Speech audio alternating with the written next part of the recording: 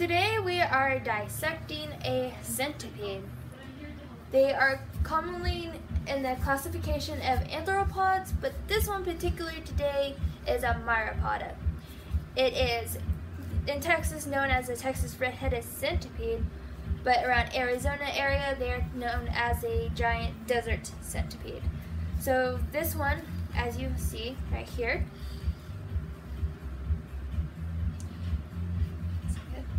this one right here is the Texas Redhead Centipede,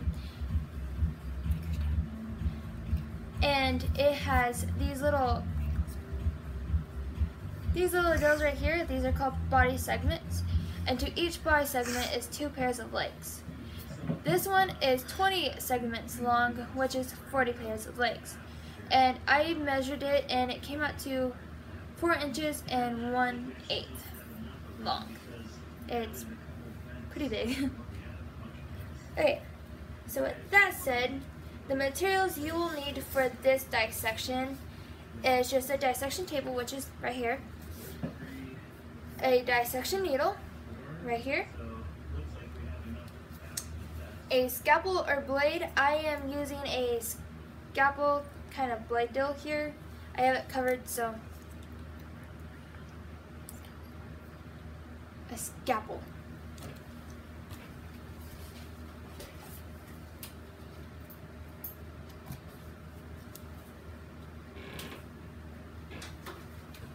So I'm using a scalpel. You can use just regular plain old tweezers, but today I'm going to use fine pointed tweezers, regular tweezers, and tooth tweezers, which those will help me grab the heart and brain that I will be looking at later on. You need forceps, and they are bent.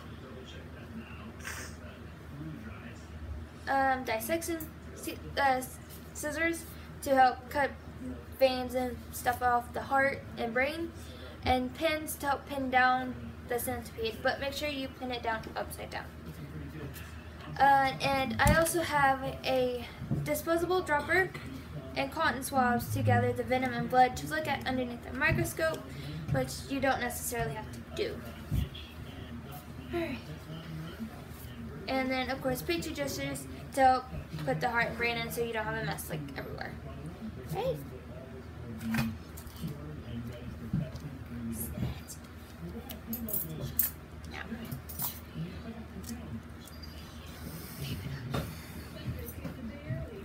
So, getting the centipede out right now. I have actually 3 of them. Oh, this is so weird. Oh, this is so weird. Alright, so here is the centipede. It's gross looking. And as doing some research, I was trying to see if I could find anything. I am trying to see here. Ooh, this is so gross. Fingers in the way. I know.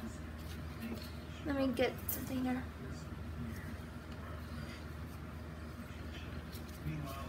If you look, I think right here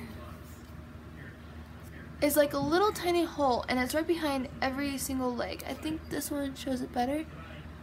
Those are where it breathes. It actually breathes out through the legs. Right here. And it's all throughout each legs. So, let me see if there's anything else I want to point out. And also, as you do this, remember that the heart is right here in the center of the body. And so while you're cutting, don't cut too deep, or else you'll cut it in half. So, let's set it down.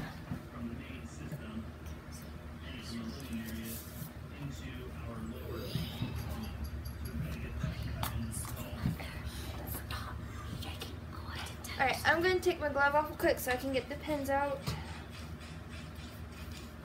because they are very pointy. Alright, and where I'm pinning this at is right here in the back leg, right there. So that way, as I'm doing the dissection, it doesn't move around and it's easier. So I'm actually gonna do one back here. Oh, that's gross. Sorry, guys. And as you can see, these back here are known as back legs, which help carry the prey, but they also carry some venom, so if you get stung by one, it will leave an infection, which might have been happened to me. And then I'm putting one up here in the front. You don't want to put it in the head, because that is where the brain is, which, common sense. So I'm going to put it like right here. Oh, gross. Feeling it go in is just gross.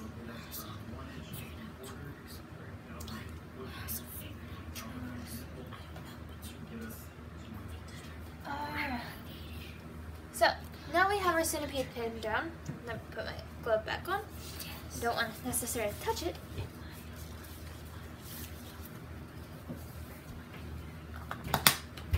So, of course, you can always use regular old pins.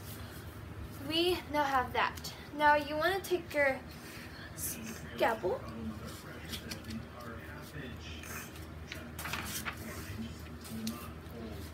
and, like I said, just go right. You want to go right down the middle, but not too close or too easy. Let's see. I'm gonna turn it real quick.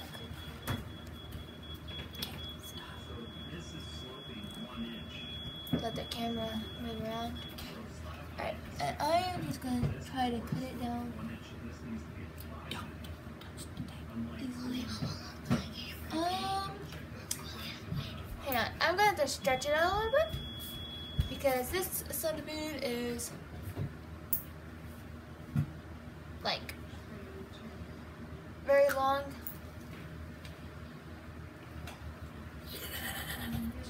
And as you can see, the centipede does stretch. Oh, that's so gross. It stretches very well. It's like a rubber band, guys.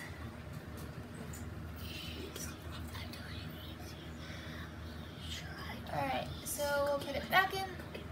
Alright. Where is it? So, now, like I said, use a scalpel. And you're just going to start, I say about the 4th or 3rd leg in, and don't cut too deep. I kind of squished it here, so hang on.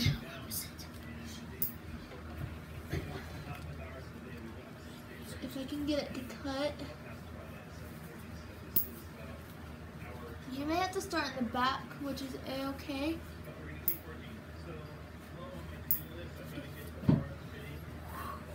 It is not cutting. I'm going to have to get this out of the way, please. So, what I am actually experiencing right now is that the body plates are protecting it. So you may have to cut it.